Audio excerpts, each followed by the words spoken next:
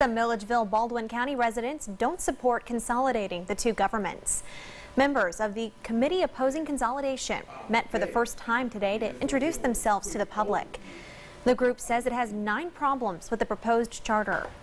The chairman claims other people in the county feel the same way, and that's why he felt the need to form a committee. There was a lot of opposition in the community, but it was just not organized. So we decided to organize it and put a face to our opposition. The people that support consolidation call themselves Citizens for Unification. Both groups will give presentations at a breakfast event on September 16th. Residents will vote on consolidation during the November 3rd election.